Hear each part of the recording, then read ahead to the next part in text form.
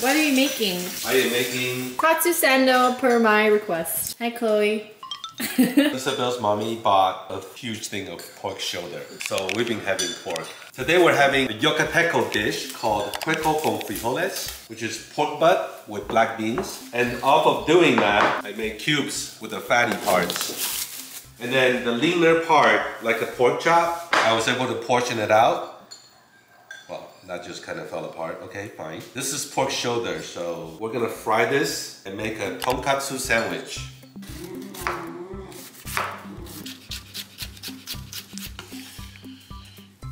I just see your tummy. Right, what? I said, you just see your tummy and you're holding the cabbage. Okay. When you pick a cabbage, this squatty, flat cabbage is called Taiwanese cabbage. Taiwanese. The way to pick this is, first of all, they have to be like short and, you know. Pick one that's light. That's light. This one is light, you see? This is about 2.5 pounds. Very hollow. That means there's a lot of air inside and it's going to be tender. This cabbage is naturally sweet. Please do me a favor. Any round vegetables, cut in the middle, please. Onion, any cabbage, any... Cut in the middle so you can get the dark green outside part, the tender yellow parts. They all taste different. They all have its own balance. God made this a certain way for you to enjoy its own intent. Don't change that course. You cut the core out. You can save this for soups and stuff. But in this case, we're not. Try to cut as thin as you can. Because this is tonkatsu. Now I have this egg that's like stubborn. And I still got it right. You know what you do when you have a little shell fell into the egg? A lot of times you can't pick it up. So now you take your shell, and when you go pick it up, it's a piece of cake. The shell attracts the shell back into the shell.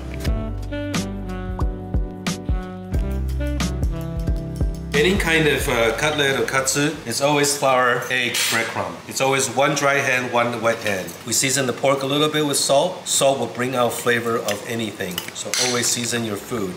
They don't come seasoned.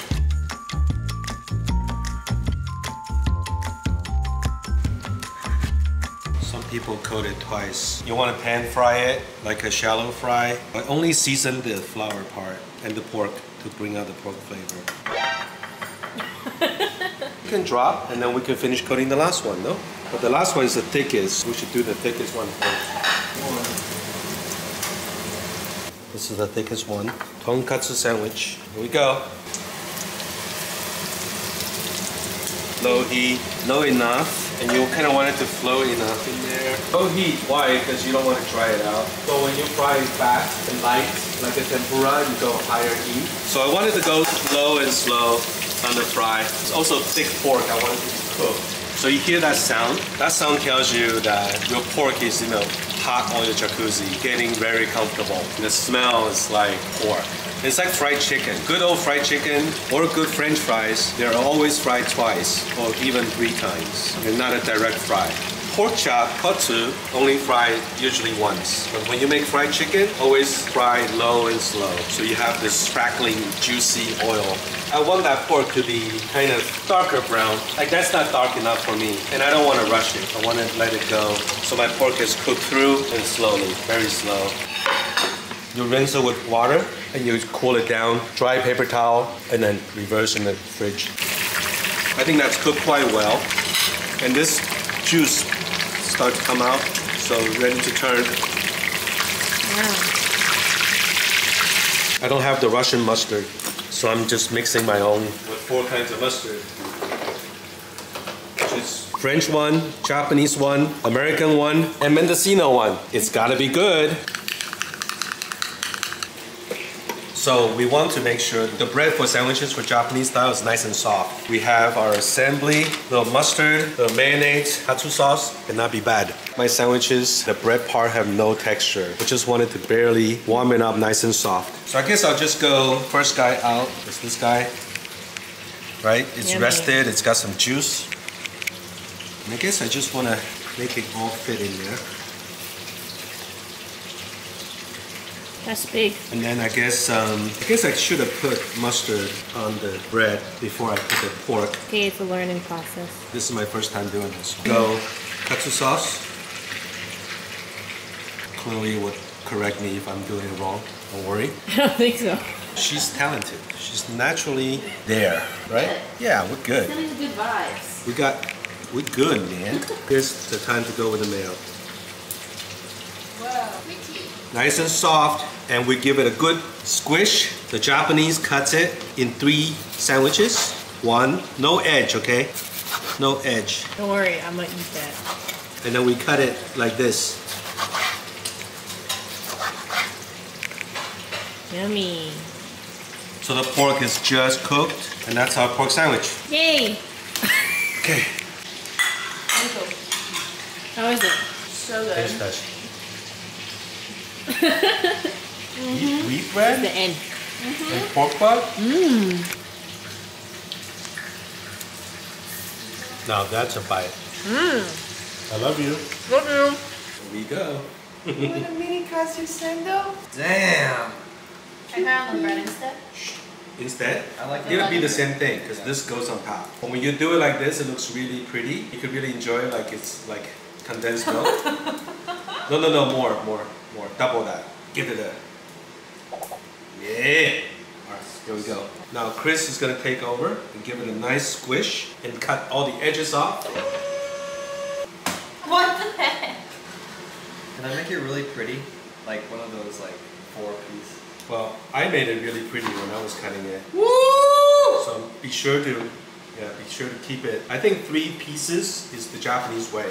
Otherwise it gets too small. I got you, Daddy. Don't cut too much.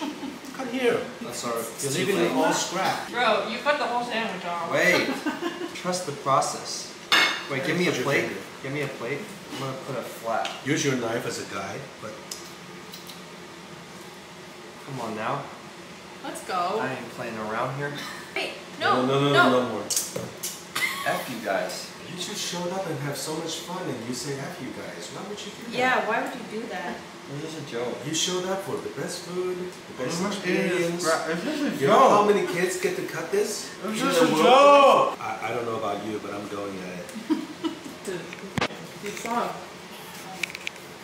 It was completely filming the wall. Thank you, God. Welcome. That's what I do. That's what I do.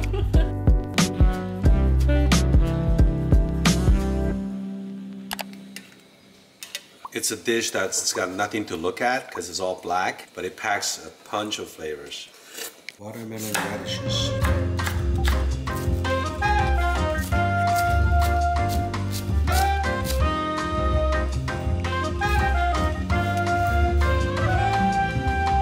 Yuppie.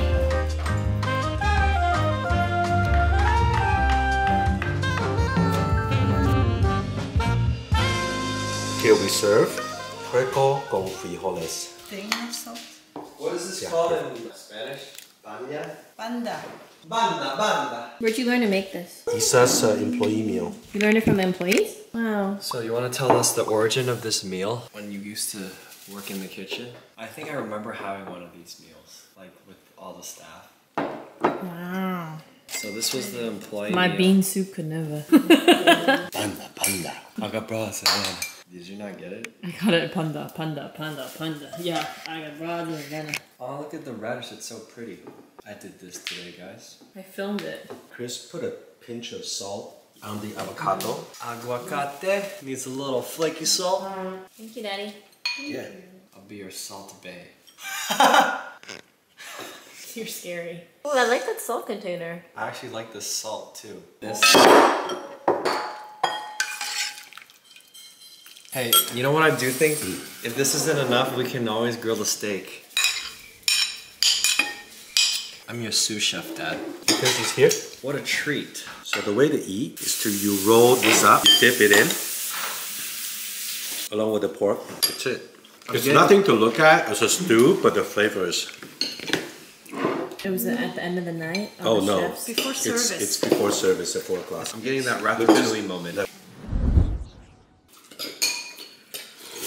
Thank you. How long did you boil it for? Total about 35 minutes only.